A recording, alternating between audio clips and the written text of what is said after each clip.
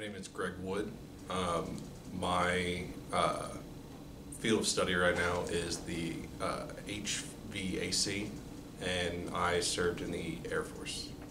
My decision to enlist came when I was 20 years old. I was attending University of Kentucky and not doing so hot, so I decided to drop out and refocus my efforts somewhere else, and that led me to the military. My time in the military grew me up fast. I was kind of a punk kid at 20 years old who thought he knew everything, and then that quickly changed.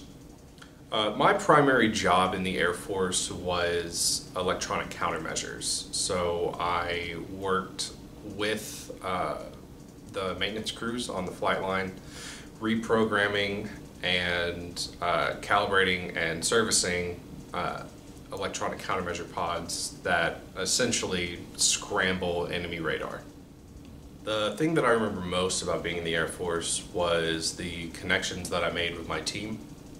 We worked a lot of long hours together. We got to know each other really, really well. And at the end of the day, I consider most of my team, if not all of them, just as close as my family. The one thing that I really learned about myself was that when I put my mind to something, I can get it done. It may not always end up the way that I thought it would, but it'll always work out at the end of the day. The biggest life change for me getting out of the service was losing that sense of community. When you're in the military, everyone knows what you've been through, and you know what everybody else has been through, and you have that shared identity. Getting out into the civilian world, it is not like that. My decision to attend MCC is kind of twofold. I got laid off from my job that I had been working at for close to 2 years.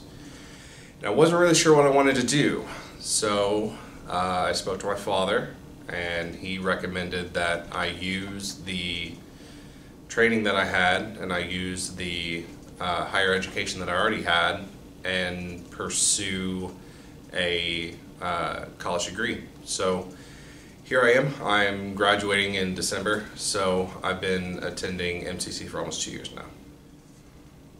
The biggest impact the military had on education was that the best way to achieve a degree or anything is that you have to just keep going.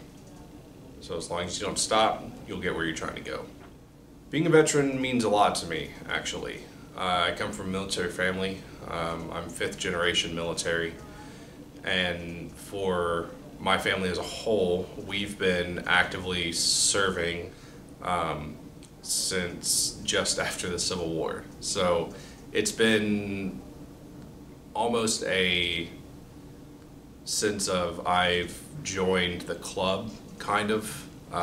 You know, when you meet another veteran, a lot of times you just immediately click, and that has had a huge impact as far as making connections in the outside, because it is a whole different world.